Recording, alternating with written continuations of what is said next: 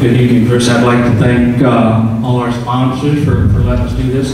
This is a great opportunity to have folks get to meet us. It's tough to get around the district of 25 counties.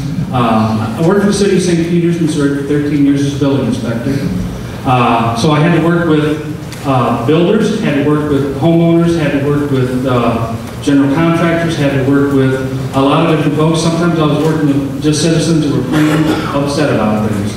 And that taught me a lot about how to deal with folks on all sides. And I would like to very much go to Washington, D.C. and work for you folks.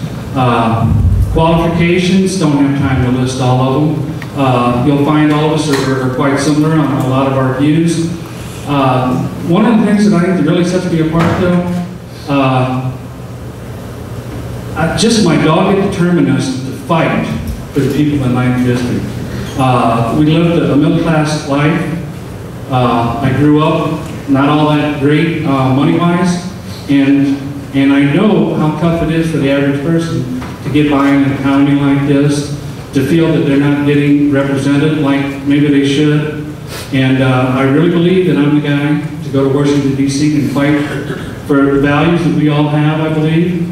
But down and dirty fighting and get things done for the people of Missouri. So thank you for having us today. Congress is broken. I believe with your help, we can fix it. All you have to do is go to the gas pump to see that Congress is broken. The number one issue as I go around the district is rising gas prices. And as you look at the news every evening when you go home, first thing in the morning, the top story is rising gas prices. And Congress has no plan. I believe that this summer, the summer of frustration, could lead to the winter of misery if we don't do something now. This is a serious problem we need to address immediately. I have an affordable energy plan that I believe can solve some of these problems. I believe that drilling is important. We need to develop our own resources, streamline the prevent process so we can begin to build the refineries it takes to refine our own products. Today, the President came out and okayed drilling off our shores. The ball now is in the Congress's court. At this point, the Congress has no plan other than the massive mother-of-all child-killing tax increase, a $3,900 per family tax increase for every family in the Ninth Congressional District. That's not an answer. That's not a solution. That's not leadership. Ladies and gentlemen, I'm a small business person, a family farmer. I raised a family, met a payroll. I know your problems, I know your concerns, and I share your values. Congressman Holstein did a great job of representing us in Washington, D.C., and I want to represent those same common sense, conservative values, and that American spirit that made this country what it is today in Washington, D.C., and continue to build a better life, not only for you and I, but for our children and grandchildren. With that, I want to challenge all my candidates, all my colleagues here tonight. We've done a great job of having a positive campaign, and I want to continue to that today. And I have a pledge here that I've signed to continue, I think, is a positive campaign that we can show the people of the great state of Missouri how we can be leaders and make this state a better place. Thank you very much. Thank you. Good evening, everyone. I want to thank you all for hosting this, and I want to thank everyone for coming. I am State Representative Danny Moore. I've served 8 years in the legislature. I have had the trust of the people of Callaway for 28 years to teach their children, and for the past 8 years, the trust of the voters in Callaway, the 20th Legislative District, to represent them well. I have a very good reputation for working hard in the legislature as chairman of the budget and appropriations for public safety and corrections. I can tell you that I have a reputation for working hard, and especially in the year 05. I am the only candidate in this race who served in the legislature in 05 and 06. In 05, we tackled a $1.1 billion deficit, and we were able to turn it into a surplus, and we have done so since. I believe that since I am also a business owner, especially we own Target Masters here in Columbia, that I have great knowledge of making payroll, paying those taxes, understanding what business and entrepreneurial spirit it takes to keep this nation going. I have a 100% rating with NFIB for voting pro-business. I believe that the best welfare program is a good job, and I will continue to do that when elected as your congresswoman.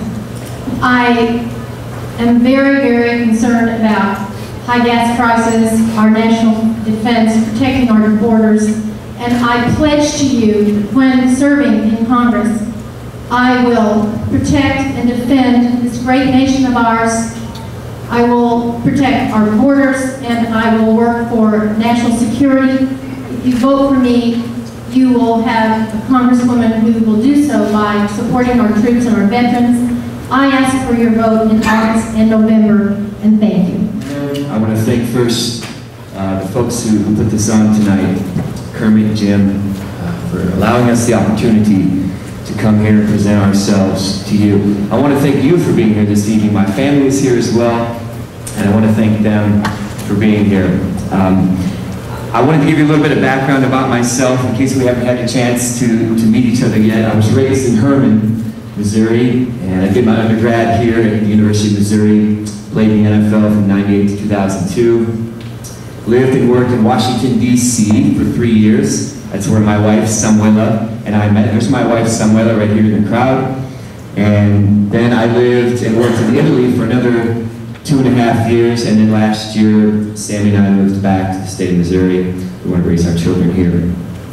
And folks, I am running for U.S. Congress because I want to put Congress back in the hands of the people. I'm not part of the establishment. I've never been a politician, and quite frankly, I'm proud of that. And a lot of people find that refreshing nowadays.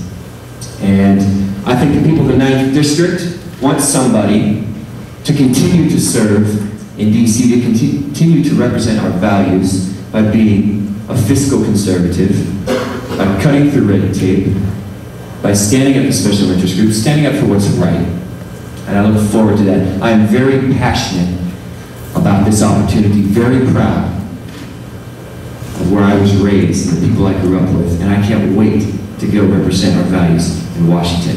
Thank you so much for being here again, and I'd like to also say to my colleagues, echo Blaine's sentiments. I look forward to this. This is going to be good. Get to know us tonight. Throw some curveballs at us. This is going to be great. Thank you again, Jim. Thank you, folks. Thank you very much, and thank you all for being here this evening.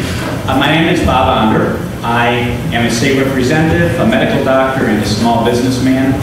I live in St. Charles County with my wife, Allison, and our 6 children.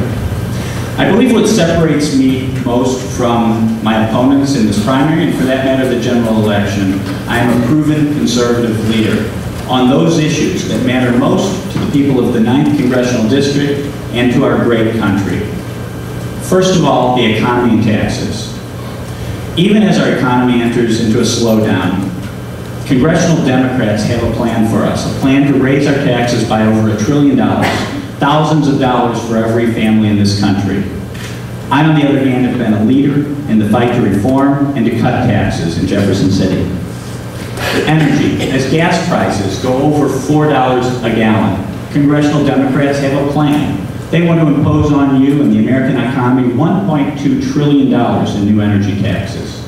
No, we need to drill for American energy offshore in Anwar, and we need to get, and the last thing we need is a massive energy tax, which is why I am the only person in this race to have signed the no carbon or energy tax pledge.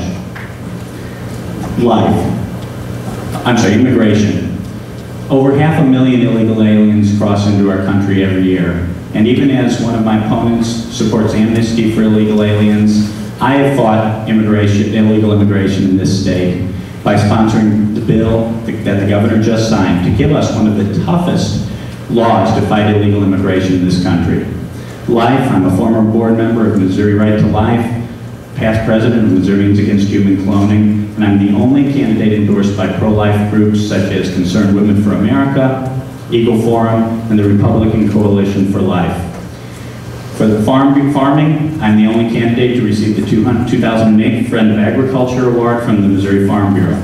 I believe I have a prescription for change to heal our country. I look forward to serving you as Congressman Holsoff's successor. God bless you all. God bless America. Thank you.